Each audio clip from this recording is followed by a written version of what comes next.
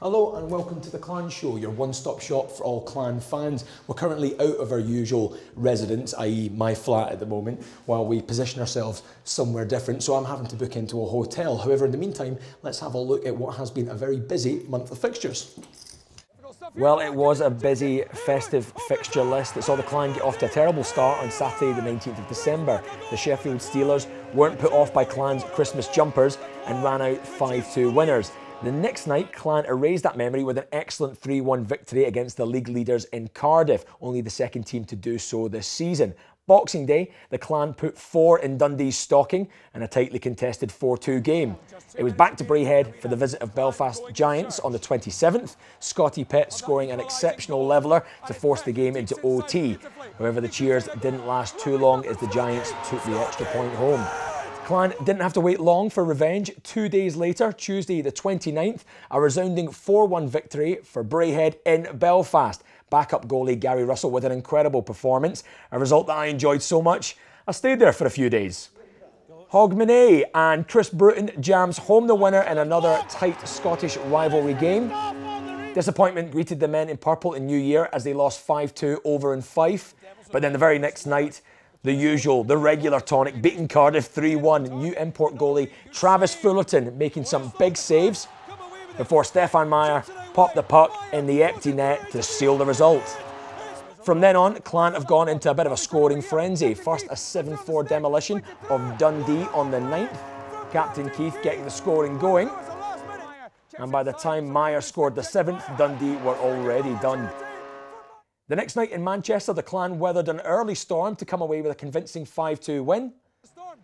Storm followed the bus back up for the reverse fixture on Friday the 15th, and Clan were just as dominant. The pick of the goals coming from some wonderful interplay with Keith and Levitt, making space for big bad Barry McKenzie, in for the suspended Britain, who slots it away.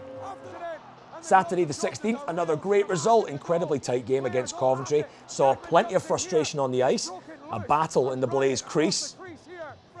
But that didn't stop the Clan winning 3-0 after 2 empty net goals. And finally, a good result over Nottingham in the Cup. But a chance to make up for that this week coming.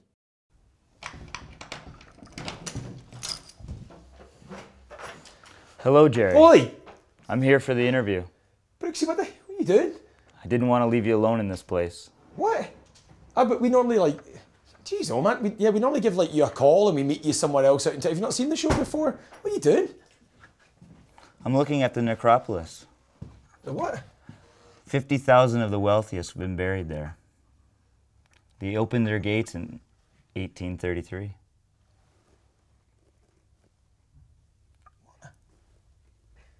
I think we should get ready for bed. Hi, I'm Brendan Brooks, number 49 for the Braehead clan. I'm an offensive player. I like to use my speed as much as possible. I'm known for having a big shot down the wing, and I just want to go to the net as much as possible and be physical. Is that what you wear for bed? Just get in, Gerry. I can see all your. It's time for bed. Well, so, tell us a little bit about your first memories of getting into hockey. Well, I started at a young age. I was 3 years old when I started to skate, and then joined my first hockey school at 4 years old with Bruce Boudreau. 4 years old? Yeah, it's pretty young. Who got you into it? Who forced you in at 4 years old? I would say my dad was a big part, and then after I got going, Bruce Boudreau kind of took me under his wing and was a big part of my hockey career. So when you say starting skating at 3, but you mean at 4 years old, you've got a stick in hand, yeah, all the gear, going out there, getting some lessons in? I was, yeah. I was just motoring around at 4 years old. Jeez, oh. And what was your route into professional hockey then? I started pro hockey at, I was 18 turning 19 in a place called Quad City. Yep, Quad City Mallards there, right? Yeah, and then I had a coach by the name of Paul Gillis, who was used to be the captain of the Quebec Nordiques back when they were in the NHL. Wow. And he was a great part of me, and he worked with me, and I was really young. The next youngest guy was 25 years old on the team, so he kind of did what Bruce Boudreau did and took me under his wing and got me going. Do you feel that had a massive impact, then playing with much older players? And yeah, I think it was a big impact. I had to grow up quick. Yeah. You know, I was just a little 18-year-old that really didn't have a clue about living on his own or life, and I got thrown right into it and grew up real fast. Wow. And was the aim, like, obviously everyone's aim is to get drafted straight away, Yeah. but you had a slightly different route towards your NHL contract. So tell us a bit about that. Yeah, I kind of, you know, started in the minors, and, you know, each year I'd try to move to a higher level of a league, and then... 'Cause that's the tough route, isn't it? That's the tough route, really, It's the isn't long route. Yeah. Yeah, so in 2001, actually, Bruce Boudreau was the coach of the farm team of the LA Kings, and said they got me a tryout for the rookie camp. Wow. So I went out for the rookie camp, and I had a really good camp, and got invited to the main camp, and then had another great camp, and they offered me my first NHL deal in 2001. And who was the first person you phoned once you got that deal? My dad was number one. Yeah. Instantly. Because you saw your parents were obviously over Christmas, Yeah. weren't they? Your dad's pretty much still your number one fan, isn't Oh, he? yeah. He was absolutely into every game, especially in Yeah. Belfast. Yeah, he was. He enjoyed everything. He just loves hockey, and you know, I guess, you know, me being his son makes it even better for him. Yeah, I want to talk about your dad, particularly your mum as well. Obviously, she's got British roots. We'll come to that in a wee minute. But obviously, I know the Detroit Red Wings, quite a special team Yes. to you, aren't they, as well? Can you tell us a little bit about how your affiliation with them as well? Yeah, like growing up, I was a big Steve Yzerman fan, and then when I got the call in the summer that I got an offer from the Detroit Red Wings to sign, and it was a no-brainer. I just couldn't wait, and I had to go. Wow, it's such a cool brand as well, the Red Wings, isn't it? It must have been great. Yeah. Have you still got your jerseys and stuff from that? I do. I got it hanging up in my house, so it's great. Wowzers. Yeah. And then what led, obviously, kind of coming over to Europe then was must have been a big decision at that stage. What kind of led to that decision? You came over. Was it Switzerland first of all that you came to? Or was No, I went to Norway first. Norway. But it kind of happened. I'd been, you know, on the AHL deal for a long time with the NHL contract, and I wasn't really getting the opportunity I thought I deserved at the NHL level, and I wanted to change. Yeah. And I got the opportunity right away to go over to Norway, and I never looked back. I loved Europe. Now, was it while you were in Norway? Because we've mentioned this at a couple of club events and stuff like that. We ended up on a TV program. What was it? It's very true. A live kind of celebrity show or whatever. Yeah. What was the show? Because it sounds bizarre. Yeah, it ended up being the top show there in Norway. And was it just following the team? Yeah, so it was like 24/7 for the entire season. Of So have you got cameras in your house? For this they thing? ended up coming to our house a few times, and you know, watched us every day. What we did when we left the arena, and it was a different experience, but I really enjoyed it. Wow. Well, now, this isn't your first television experience, then, basically? No, definitely not. No, you've done plenty of TV Yeah, before. Okay. Well, this is Kind the of first. a star. Yeah. kind of a big deal. Kind of a big deal Yeah, here. a little bit. This is new for me. I've got to say, I've never really conducted an interview in bed like this. This is No, this is a first. Yeah, it's a first. And then obviously we'll move on quickly from that. You then had a wee tour around Europe. You get the opportunity to kind of see a few places then, did you? I did, yeah. I've been in Switzerland. I went after I left Norway. I went to Switzerland for a few years. Then I headed over to Germany for a couple. Do you feel the styles in Europe suited you better? I did. I think playing on the Olympic-size ice has really been able to show what I'm able to do on the big ice with my speed, and I think it was a great decision for me. Yeah. And then obviously tell us a little bit about the Spengler Cup. Yeah, I got to in Team Canada. It must have been a pretty proud moment. Yeah, when I got the call to represent my country, it was one of the best feelings, and it really felt as if all the hard work I put in as a kid, it paid off. And who else was in the team there around about that time? There's something that might be familiar to a the good Clan old fans. boy. I think we call him the Magic Man. Oh, the Magic Man. Yeah, Rick Jackman. Huge Jackman in the team Yeah, as well. So yeah, you guys go so- back. So when did you know that you were going to be playing for the same team this season? I found out sometime in the summer a little bit, and I gave him a quick call, but he's not very good at getting back to guys. So I kind of talked to him when we got here, headed over here, and it was as if we'd never been apart. So he's a great guy and a good teammate. Yeah, and you also knew, of course, our coach for Infinity as well, didn't Yeah, you? You yeah. guys were old teammates. And Yeah, have he been bothering you for a while to come over? Yeah, we've talked for a couple of years, to try and get me to come over, and I think this was the year that was right for me to come over, and I think it was a great decision. I'm glad I did. And what kind of differences have you noticed? Do you feel like you've kind of settled into Glasgow now, in Scottish life, as it were? Yeah, I guess so. You know, I really enjoy our time here. There's lots to do in Glasgow and some great sights to see, and I'm a big fan of the city. Was it a big draw, the fact that because your mum originally comes from the UK, doesn't she? Yeah. She's from Yorkshire originally? Yorkshire, yeah. Wow, so was that like a big kind of draw to kind of come over to the UK at some point? Because your mum seemed pretty delighted when I chatted to her that you're over here. I like talking to people's parents, seeing if they're okay with what you're doing. My mum was really happy about it, and you know, it's always been in the back of my mind that one day I was going to play here in the UK, and you know, my mum has always said, you know, this is where I was born, you know, so she takes a lot of pride in it. And could you still play for Team GB then?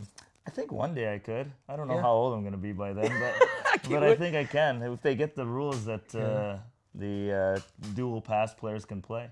And it doesn't matter that you've played for Canada and in various competitions? No, I think if I do make that change, I won't be able to play for Canada anymore. Yeah. Because I think once you kind of part ways for full citizenship, it changes. You still looking for the call up for Canada then? Yeah, I think so. Still thinking positive? I think I'm still ready at 37. Why not? There you are. It's a good season so far anyway. Why Maybe. not? And how are you feeling about the Clan this season as well? Clan are suddenly, it's looking pretty good, isn't it? Yeah, I think we're starting to play really well, and right from the goaltending out, it's you know, we've stuck with the same guys, and it's just been working out great.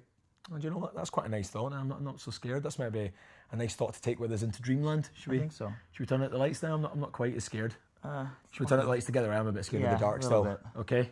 Well, you get your light then. You ready? Yeah. Okay. 3, 2, 1. It's quite dark, isn't it? It's got this quite a bright moon. I'm a little bit scared of the dark, actually. Are we spooning here? No, we won't. No, that's not. I'm a little scared. Okay. You know who's not scared of the dark side? No, who? Clangus. Have a look at this.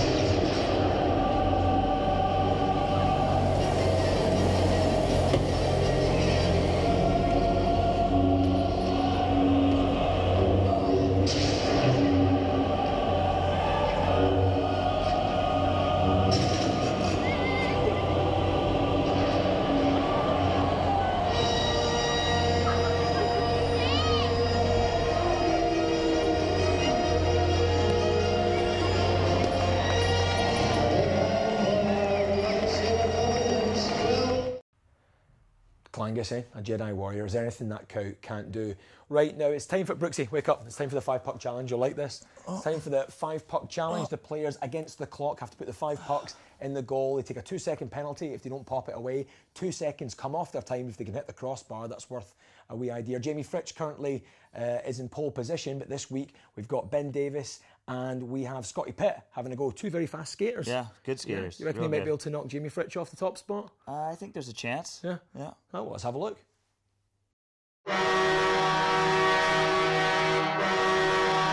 Next up, we have Scott. If I don't shoot high glove, I don't shoot at all. Pitt.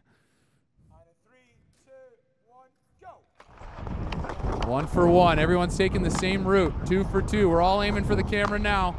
He hit the camera, 3 for 3 to 4. A quick stop. He's got to get it to go. Oh, almost. Close only counts in horseshoes and hand grenades. Brings it in at 11.81 with a 2-second missed shot penalty for 13.81. Second place for Scott Pitts. Second place. Jamie Fritsch is still in the lead. Next up, we have Ben. Nobody can understand my Welsh accent. Davies. 3, 2, 1. 1 for 1, taking the same route. Aiming for the camera again. He's 3 for 3. Bringing a lot of speed into number 4. Off the bar, he's no good. 4 for 5, but it looked like a pretty good time. Brings it in at 12.60 seconds with a 2-second penalty for 14.60. Currently in third place. Very surprising, a man at his speed. Well, there you have it, some pretty fast skating there, but still, Jamie Fritsch still up there in pole position. You still have a go at that, haven't you? Yeah, I think I'm going to try and get her down to 11 seconds. Fighting talk, I like that. A little bit. Yeah, that's good. Competitive. Joe, I'm glad you're here. I'm definitely a lot less scared. There's someone else, though, I like having chats with, and it's the incredible Holt. He's always very reasonable to debate with.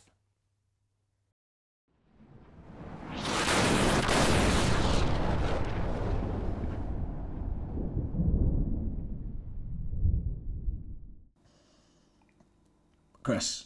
Yeah, Gerry. You know that whole glasses half full, glasses half empty thing? I'm aware, yeah. Yeah. Are you a glasses half full person or a glasses half empty person? I like to think I'm a glasses was once all the way full and now I've drinking it to half full. So you're a glasses half full person? I'm always thinking that it's full. Would it depend on the beverage? Would it depend if you're... Yes, strongly. Strongly. Very so strongly. If it was like a Coca-Cola, you would go like glass half empty. No, Hey, that's half empty for sure. That's half empty. You're like, my glass half empty. Yeah. But if it was a beer, Oh, half full. 100%. it's half full. You're like, no, I'm good. I've still got a beer. Is Yeah, that chocolate milk. If it was chocolate milk, what would it be? Would it be half full or half empty? Did it come from a Highland cow? The incredible Holt there. Good to have you back, Chris. Excellent to have you back. Right, competition time, and we're going to announce last month's winner. The question was, when was curling first mooted to have been played? Scotty Pitt, of course, gave us the answer 1541. The winner, drawn at random on my phone, is Ali Pete at Ali Pete. Congratulations to you, Ali. To pick up your prize, contact alex@braeheadclan.com. Congratulations. This month's quiz, the following question will be, when did Brendan say that the necropolis first opened its very spooky gates? Was it A, 1833? Was it B, 1999? Or was it C, Nickerson's beard? Pretty good, eh? Yeah, it's pretty good. Yeah, it's pretty. It's not obvious or anything, is No, it? no, not even close. It's a good quiz. So, of course, remember, you get your answers in. You have to have the correct answer, include @BraeheadClan, and the link to the show. You need all 3 elements. Okay, it's time for the message board and a little look at the fixtures coming up. Okay, first up on the message board, it's birthday notification. Sammy Boy 3000, sounds like a robot, would like to wish his dad John a happy birthday. Mary Fraz wishes Mark Shields a belated happy birthday. Someone's obviously making up for forgetting a birthday there. Andy McKeever would like to wish McKeever, well, who knows in this day and age, but Andy would like to wish himself a very happy 21st birthday. Oh, Andy, that sounds very lonely. And finally, Alison Barr would like to wish John Barr a happy birthday. That's on the 5th of Feb when he'll be turning 34. That is ancient, John. Okay, upcoming fixtures. This Saturday is, of course, a home game against the Stars, and then away the very next night to the Edinburgh Capitals. Edinburgh going through a tough time at the moment. Clan looking to take advantage. Midweek is the second leg of the Challenge Cup against Nottingham Panthers. Friday the 29th, home against the Fife Flyers, and then away versus the Fife Flyers on Sunday.